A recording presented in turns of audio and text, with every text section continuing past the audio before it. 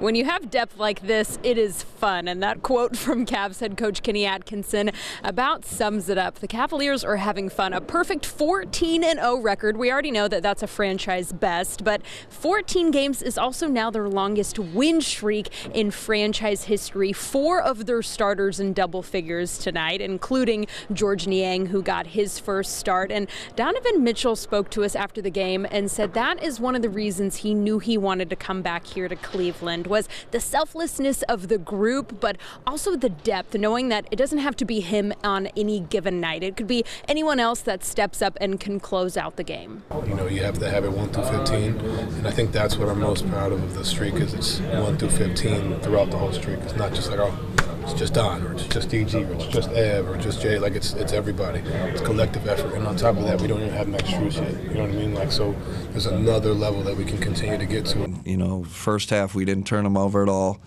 and we started getting deflections, started getting steals.